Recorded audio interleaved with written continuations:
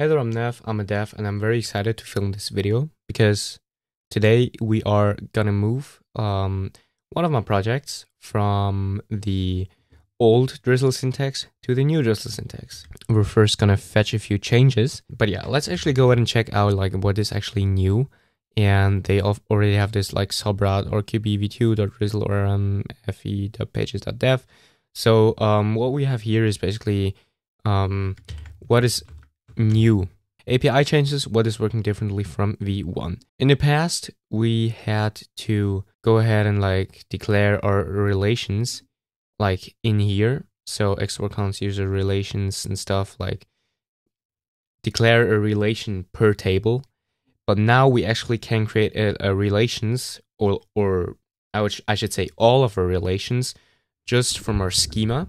And then it is already type safe and we can create all of these relations, which is very clean in my opinion.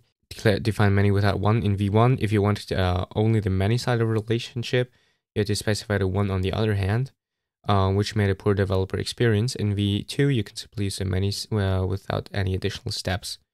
Okay, so users has many posts, but the post does not need to be a one relationship to the user, if that makes sense. Like we had to do here, like many posts, and here we just have one. Okay, new optional option. Okay, what does this mean? At the top level makes the other key in the post object required. This should be used when you're certain that this specific entity will always exist. Okay, I see. So for example, a post always has an author, so this is not optional. Okay, but this is cool.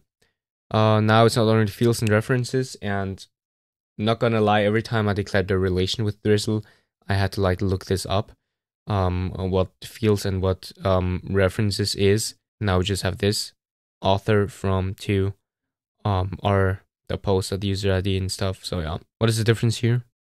There are a few new functions that were added to custom types, so you can now control how data is mapped on relational queries. Okay, don't understand this. Many-to-many relations.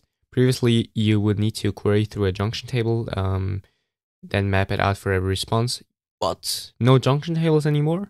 User relations, group relations, user to group relations. That's crazy. That they don't. Okay. And here you just have many groups and many back. Okay, no junction tables anymore. Predefined filters, yeah, like verified users, specifying like verified. Okay, yeah. The thing that is like very nice now is that instead of using all of this overhead, you now can just do this. The same with order by, the same, oh, you can now filter. Okay. And using yeah, like if you would do like the width thing, many things you couldn't like offset and limit, you could not do. Okay, how to migrate relations schema definition from v1 to v2. Okay, yeah, I mean, I made this already in another code base, but let's go ahead and create a new branch. Let's call it rqbv2. We're now in this branch, and now we should go into the db folder and into the schema. Nope, we don't want to open that. We should change this now. Oh yeah, first of all, of course, we need to update our stuff. So p install drizzle orm add beta, which will install the latest beta, and also p install -d drizzle kit add beta. Yeah, let's hit pdiff that the types are actually generating. Okay, restarted the TS server. Everything is well now, I guess. Yeah, it is. So first of all, we need to go ahead and put our, we still need the schema, but now we can also do const relations is define relations, and then we put in the schema in here, and then it's just an object, I think. Define relations schema r, okay, r, and then this thing here, and down here we can just pass in the relations. And the schema is of course automatically also parsed or passed down here. So now we should have, or we should not have. Okay, so let's begin with like declaring some relations. I think we don't have any relations in here, and why is this so poorly formatted? No, we don't have any relations in here, but we have a relation here. So We have an event relation, which is at the events table. So let's go to the one and then do event. Okay, actually we maybe need to pull out all of these things from our relations. And this in here. And in here also the relations. And the collaborators as well. And the verification code not. Okay. May it now work? R dot. I mean, this should be the exact same. What did I just do differently? Wait, how? Okay, we have defined relations. We pass in the schema. R, bam. Okay, I'm not like questioning it at all. Okay, so events table. And in the events table, we have a creator. So we are creating this creator thing. And this is R, nope, not like this, whoops. R.1.users. And in here we have from, and then event table dot r dot events table dot user ID. We have a 2 r dot users dot ID. Good. We have creator set up, and now we're just gonna set up the project. So project is I did it again, r dot projects table, and r dot one dot project table, like this. Okay. From project r dot projects table dot r dot events table dot project ID to r dot project table dot ID. Good. So we got this ticked off. So now we're just gonna do the projects table, which should be, wow, this is wrong. It should be users, one user. So basically admin, I guess. Okay. So admin, or let's do creator. Once again, r.1.user, which is from r.projects table dot user ID is to r.users dot ID. And oh yeah, maybe this should be optional. It's true. I think it's true by default, but I want to specify this explicitly here. Collaborators. We're just gonna do this. So collaborators will be r.many.users. And how do we create many-to-many? Many-to-many here. Oh, okay. So we still need this table.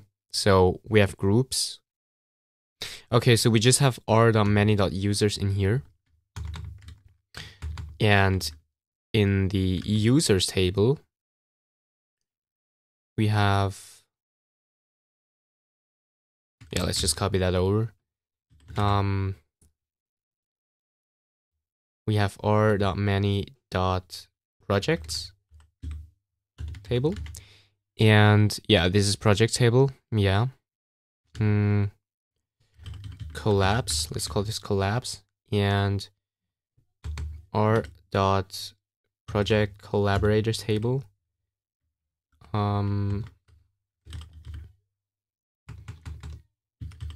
Project collaborators table, and down here we just have our projects table. .id, then group ID of course does not exist, so it's just project ID. Yep, I think that's it. Cool. And yeah, we already have this set up, so I think this should be up and running. And now we of course open this, it will break. Yeah, but I think the error is actually something different, because now we need to basically change every query. So first of all, we're gonna change this order by, and this should be ascending, no, date, and then ascending. Okay, that was easy. So I'm gonna comment this out and make an object here, where we just want to have LD. Okay, so what we need to do here is date, and then we open a new object, and then we do LT and day.js dot end of day, and then dot to date, like this, and this should work. Okay, now then we also need user ID, user.id, nice, and completed is false. Nice. So we have these out of the way, and this is very simple. We just have where, and then user ID is user.id, and this as well. So we're just gonna copy that over, and here as well. Yep. Yeah, we got a bunch of other. Okay.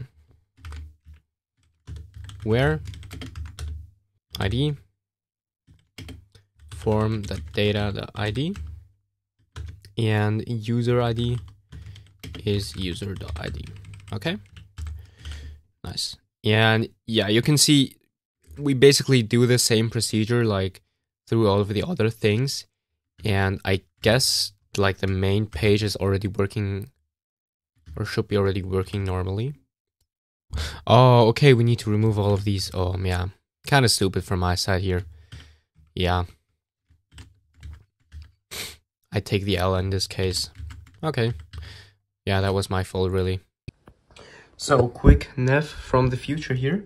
What I actually forgot to show you is that in our auth object, or in our auth file, you actually need to go ahead and import your schema, because since before we had this DB op directly in our Drizzle adapter in BetterAuth, we also have the schema already integrated in this file here. So yeah, before we had like the schema, where is it? We had the schema like in the DB object right in there. But now, since we are actually only having the relation in here, we need to go ahead and pass in the schema, and we're just importing like before, like import everything as schema from db/schema, and then it will work properly, and then you just go ahead and do this. So yeah, works fine with BetterAuth as well. I've tried it out. Yeah, and I guess all of these don't work because I need to update all queries, but yeah, like I'm gonna do this off cam because it kind of gets repetitive. But yeah, it's very nice what we now are able to do with this new query API. I really love it. Drizzle team, you cooked. You cooked very hard on this. And yeah, I can't wait for this to be like production. Let me know if you want to use it, what you think of it. So yeah, write down in the comment section. I will be very interested in what you think about this. And yeah, if you like this video, go ahead and subscribe and like this video. And we'll see you in the next one. Bye.